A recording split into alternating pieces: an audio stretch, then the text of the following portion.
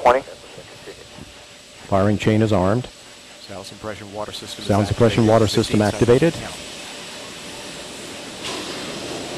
That is 10, 9, 8, 7, 6, 5. 3 main engines up and burning. 2, 1.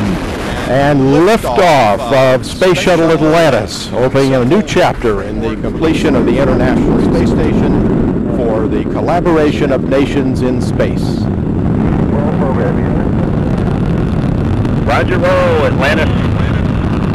Houston is now controlling. Roll maneuver is underway. Atlantis is heading into a heads-down position on course for a 51.6 degree, 137 by 36 statute mile orbit.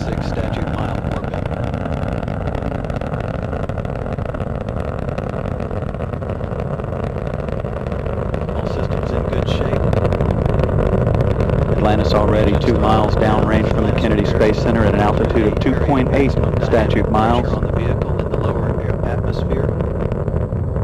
Already 7 miles away from the Kennedy Space Center at an altitude of 5 miles.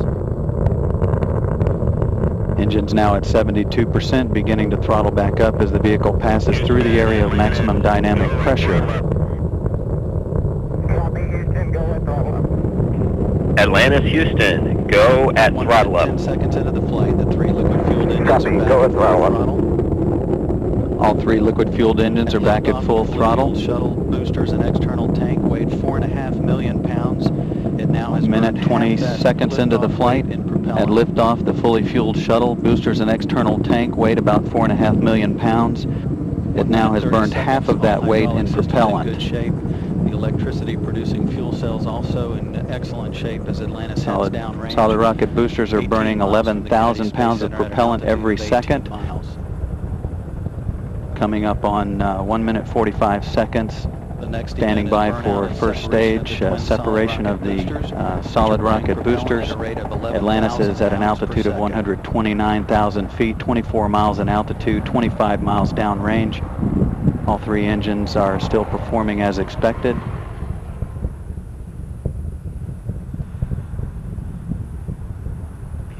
SRB separation and staging confirmed.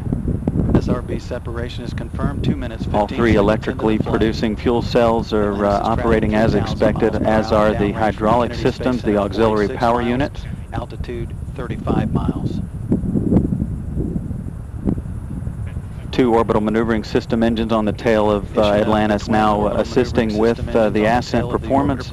Those engines will burn for a little less than 3 minutes. Heading off toward the International Space Station. 2 minutes 45 seconds. Atlantis 61 miles from the Kennedy Space Center. Atlantis, Houston, 2-engine Maroon. Copy, 2-engine Maroon. Atlantis can reach Morón in Spain in the event of a single engine failure. However, all 3 are still operating as expected.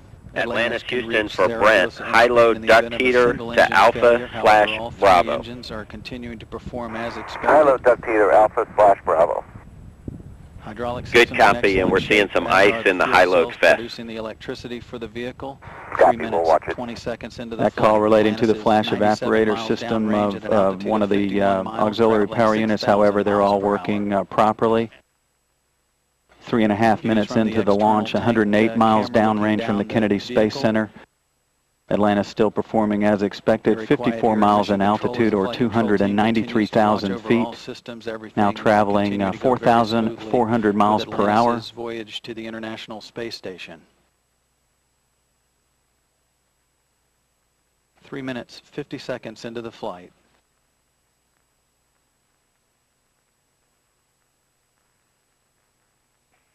Atlantis, Houston, negative return. Copy, negative return. Atlantis can no longer return to the Kennedy Space Center now in the event of an engine failure. However, all 3 are in excellent shape. Flight control team is continuing to evaluating the flash evaporator system. L1, Vespri Alpha to off, back to GPC. 75 miles downrange from the launch site at an altitude of 62 miles, now traveling 8,000 miles per hour. That to And that to cycle the flash evaporator system. Again, all auxiliary power units still working fine, as are the electricity producing fuel cells. 4 minutes 45 seconds into the launch. Atlantis is at an altitude of 65 statute miles downrange from the Kennedy Space Center, 225 miles, traveling 7,000 miles per hour. Rick Sturckow in the forward left seat, Lee Archambault in the forward right seat, Pat Forrester, the flight engineer, between them. Steve Swanson serving as mission specialist. Discussions on the flight loop relative to the flash evaporator system. The suspect, a little bit of water in that unit, but all continues to work smoothly otherwise. To replace Sonny Williams. 5 minutes, 20 seconds into the flight. Atlantis, press to ATO. Copy, Houston, press to ATO. Atlantis, Houston, press to ATO. Select Istris. 2 engines now, should one fail. However, all 3 are still performing as planned. Atlantis can reach orbit on 2 engines should one fail now. Again, all 3 still working fine. Single engine, ops 3. Copy, single engine ops 3. 5 minutes, 55 seconds. Approaching 6 minutes into the flight. Atlantis beginning to roll to a heads-up position. The Atlantis is now rolling to a heads-up position, toward the International Space Station. Traveling 9,400 miles per hour, 352,000 feet in altitude, or 66 miles. Downrange from the launch site, 390 miles.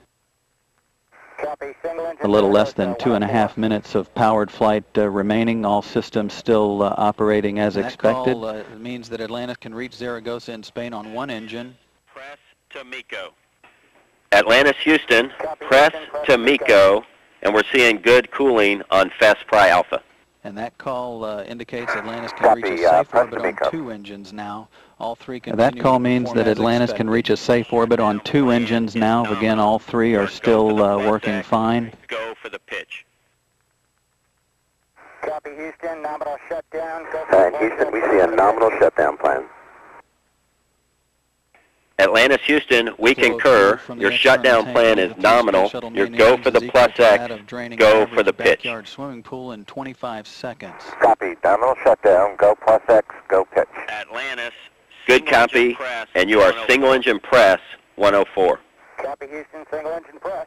Single engine press 104. That call from Tony 7 minutes 20 seconds into the flight. Atlantis can reach orbit on 1 engine now should 2 fail. Again, all 3 still in good shape. The call from astronaut Tony Antonelli here in the flight control room, a nominal shutdown plan, means that all of the scheduled activities post main engine cutoff are as expected, to photograph the external tank as it falls away from the orbiter.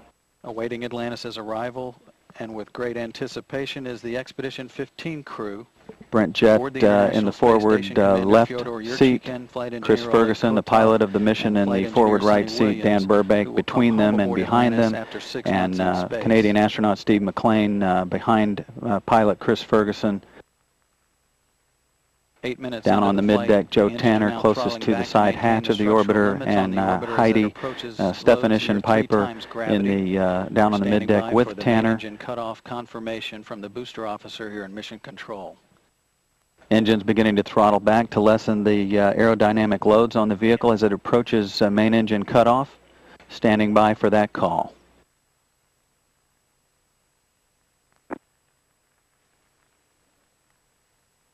And main engine cutoff has been confirmed. 8 minutes 35 seconds into the flight.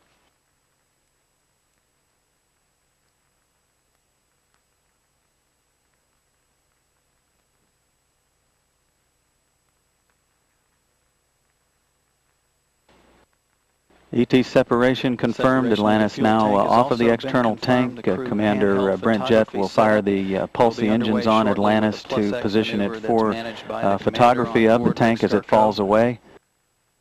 Beautiful view of Atlantis as it falls away from the tank. You can see the jets firing those reaction control system jets to position the orbiter. Atlantis, Houston, nominal MECO. OMS 1 is not required, and no action on the cabin DPDT. Not required. Nominal MECO, OMS 1 not required, and no action on the DPDT. Thanks, Houston. Mission specialist Pat Forrester will be